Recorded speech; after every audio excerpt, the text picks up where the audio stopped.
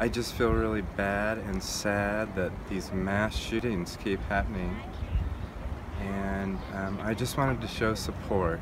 And I'm amazed at how many people that have been out here on the bridge have come up to me and said thank you and appreciated what I'm holding the flag, and it helps them to remember, they've told me, and lots of handshakes and smiles, and it's just been a positive experience the whole way. So.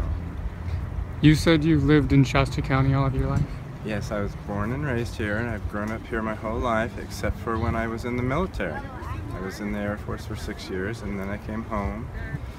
And I have really never had any racial problems at all. Nobody's ever given me a bad time for being gay, or I find Reading to be an extremely tolerant town.